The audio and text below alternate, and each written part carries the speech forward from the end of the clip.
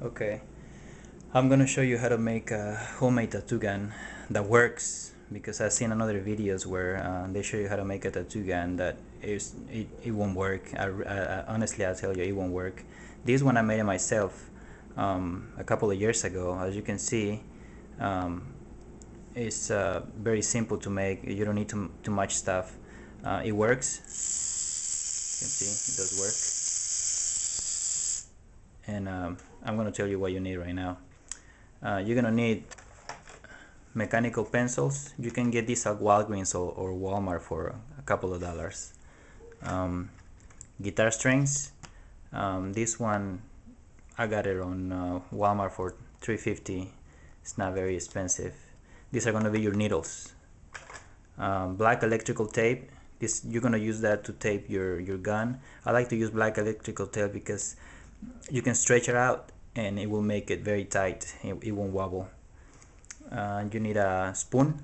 Just break this part of the spoon. You don't need this.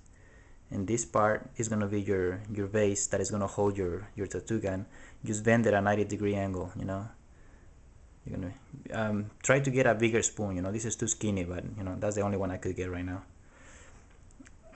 You're gonna need a little electrical motor. You can get this from a VCR or remote control car, but I mean, if you don't have any around, you can just go to Radio Shack and get one of these for like $3.50, $5. You know, this is one of the small ones. It's 3.5 volts. I recommend you to get one of the big ones, like 18. This is 18 volts. It has more power and a little button to put on top of the motor. You know, you can get this from one of the old stores that you don't need. You need a cell phone charger. This is going to be your power source. This one is 12 volts. If you will connect this one to this one, it will burn the engine because it is 3.5. So make sure to get a big one, a big engine, a big motor, I mean.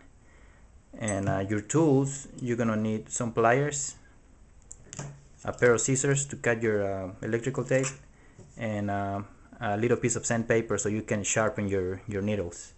The first thing that you're gonna need is just get the electrical tape, the mechanical pencil, and take all the stuff that is inside. You know, take the eraser out and make sure it's empty.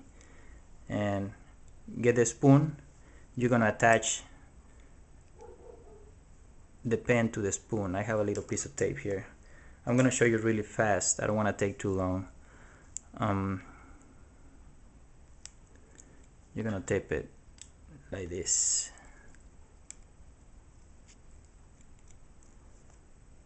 Make sure you do it really tight so it won't, it won't wobble, it won't move.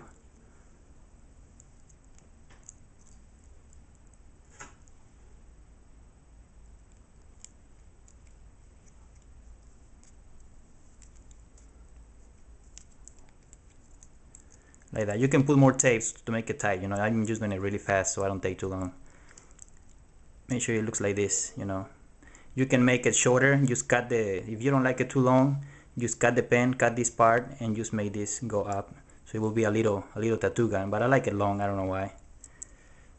The motor, you're gonna put it on top like this, like that, and put tape around it. Make sure it's center with this. I have a little tape here. Let's see.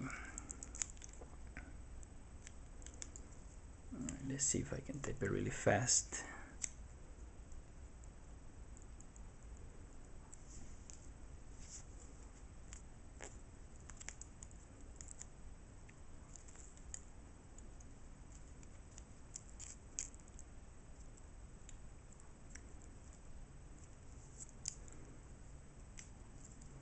Alright, this is how it's gonna look, like this, something like that. You know, just make sure to put more tape in it because this is not too much. Alright, and then the next thing that you're gonna do, you're gonna get your guitar string and cut a little piece, measure it, make sure it's long enough to fit in here, and then just stick it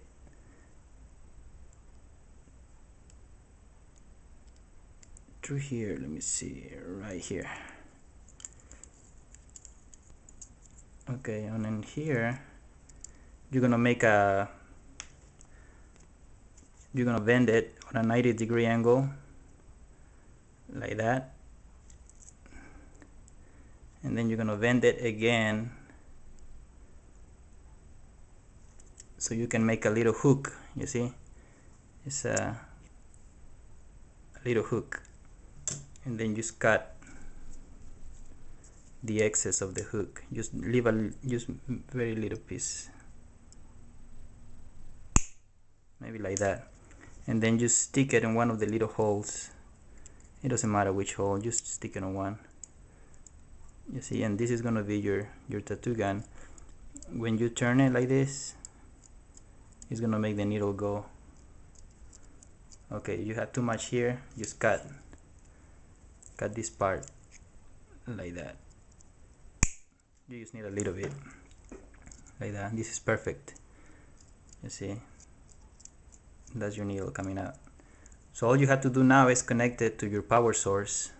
Make sure the engine is like this, so you have your connections on this side. I just did it like that. I didn't notice that I did this.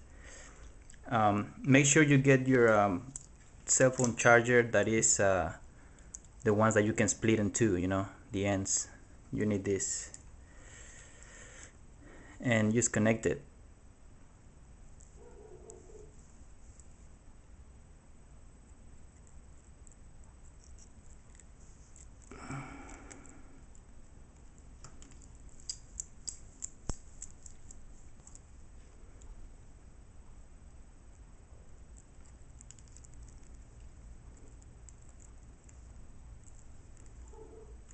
Like that, one on each side.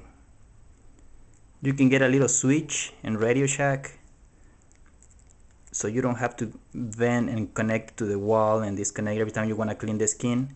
You can get a little switch like this, and just, you know, hook the cell phone charger to one side of the switch and the other side of the engine, and then just make a little bridge so you have your connection. It's very simple, nothing hard, and that's it. You have your tattoo gun. Make sure that after you use this pen and the needle one time, just throw it away. Don't reuse it. You can spread diseases through it, so just don't reuse anything. The only thing that you're going to reuse is going to be the motor and the spoon. You can get lots of pens that are very cheap. Just don't reuse it, please. Don't do it. And before you use your needle, just boil it with water and soap for 5 minutes, and then rinse it, and then boil it again just with water. That way you can get rid of any germs, and then put it in a jar. When you're gonna, you know, before you use your needle, if you have a few needles, like maybe you do 10 needles, put it in a jar and close it so it won't, you know, get contaminated.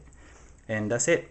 As you can see, this one works. I don't want to plug it to the light because this engine is too small. I will destroy, I will burn it, but you know, I guarantee you it works. And this is the same with this gun. I did this tattoo, you know, and you can spend less than 20 bucks building a tattoo gun that is going to be reliable.